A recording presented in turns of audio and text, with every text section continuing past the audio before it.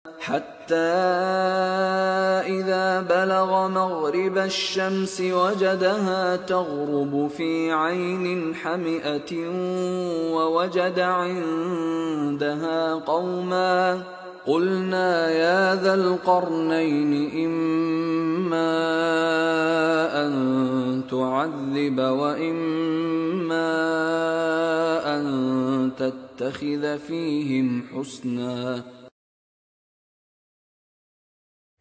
It is interesting how online influencers who are devoid of the basic understanding of classical Arabic language are now playing the role of experts.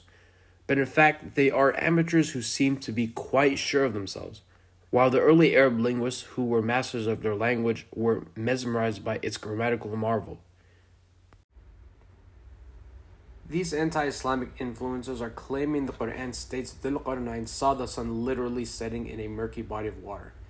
However, Zulqurnain was a great leader of stature who was inspired by Allah with knowledge and wisdom. For example, he taught the people how to smelt iron and copper to build a massive and complex barrier.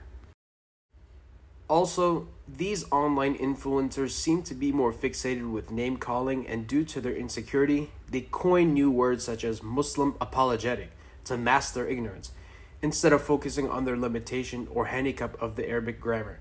But what is even more remarkable is their lack of understanding of English grammar as well, as we will explain next.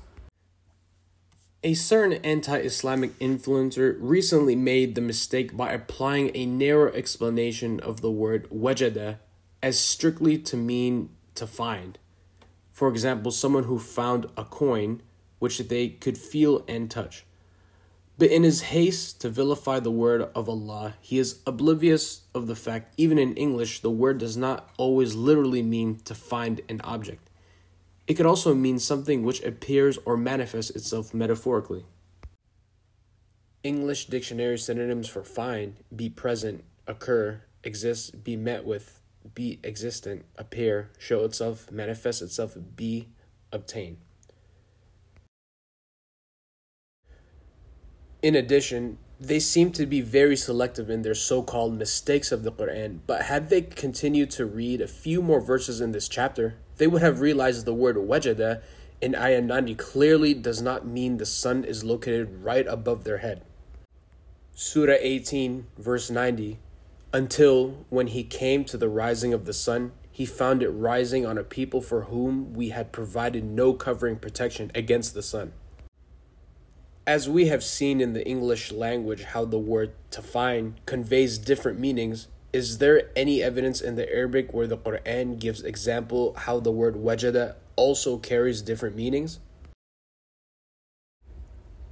But as for those who are bent on denying the truth, their good deeds are like a mirage in the desert, which the thirsty supposes to be water, until, when he approaches it, he finds that it was nothing. Instead, he finds that God has always been present with him, and that he will pay him his account in full, or God is swift in reckoning. Surah 24, ayah 39. There cannot be a better example of how the usage of the root word wajada in this verse is mentioned twice as a metaphor. In the first part, it states he appeared wajada to see a mirage, and in the latter part of the sentence, the person would experience the existence of Allah through the natural phenomenon which surrounds him. Moreover, the Quran does not use old folklore and mythologies to describe natural phenomenons, but rather use words containing layers of meaning such as the rotation of Earth, and other scientific discoveries which are only recently discovered by scientists. For example, the next ayah explains how the Earth, Moon, and Sun possess its own orbit. وهو الذي خلق الليل والنهار والشمس والقمر كل في فلك يسبحون. If one would take a careful and comprehensive look into the Quran Arabic usage of the words night and day, they will notice it is used as a metaphor to represent the rotation of Earth on its axis, as we will be demonstrating in the rest of this video. But first, it must be understood that the word each in Surah 21:33 also means all of them. Therefore, this means not just the earth, but equally the sun and moon are all rotating on its axis, while at the same time following their own respective orbit. This verse is also an example how the Quran eloquent usage of the grammar conveys a much more comprehensive meaning than the English language. For example, the word falakin in Surah 21, Ayah 33, usually translated as rotating, in fact also means whirl of a spindle, something very similar as the earth spinning on its axis. And the last word in this ayah, yasbahuna, root word means to swim or to float, representing something very similar as to how a planet would move through space on its own because of the gravitational force of the sun. Moreover, it is only recently astronomers have discovered the sun not only rotates on its axis, but also orbits around a black hole located in the center of our galaxy. Subhanallah, what an amazing choice of words prescient for its day, something the Prophet Muhammad ﷺ could have never known. Furthermore, there are now scientific research papers which also use night and day as an illustration to represent the rotation of Earth on its axis, as one could see in this image.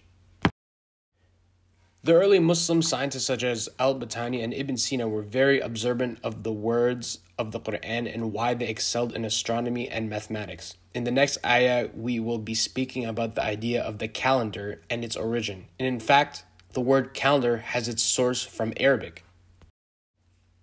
And we have made the night and day two signs, and we erased the sign of the night and made the sign of the day visible, that you may seek bounty from your Lord and may know the number of years and the account of events, and everything we have set out in detail. Surah 17, Ayah 12. Here, night and day is once again used to count the years. How else would one count the days to determine the year if night and day does not represent the Earth's rotation and its orbit around the sun? This verse also highlights night and day when it comes to the significance of a calendar to account for events in the past and future. Another verse which further shed light on the phenomenon of night and day by usage of the word yukawwir, which represents something goes around, similar to someone wrapping a turban around. He created the heavens and the earth in truth, wrapping night about the day and wrapping the day about the night, and he has subjected the sun and the moon, each of them running to a stated term. Is not he the Almighty, the All-Forgiving? Surah 39, Ayah 5. As for those who show contempt to anyone who attempts to improve outdated translations of the Quran by labeling them as apologists, are not just ignorant of the Quranic grammar but equally lack scientific knowledge. This could be easily demonstrated by just Googling what night and day represent. Amazingly, the first thing which shows up is night and day are caused by Earth's rotation on its axis. It's awkward to structure words in English grammar to represent Earth's rotation on its axis and orbit around the sun at the same time, making the Quran grammar far superior than the English language even by today's standard. This superb literary style is what makes the Quran grammar unique and difficult to imitate, and why early poets and linguists came to the conclusion its source could be none other than Allah. Indeed, this is what makes it the greatest miracle given to the Prophet Muhammad sallallahu alaihi wasallam.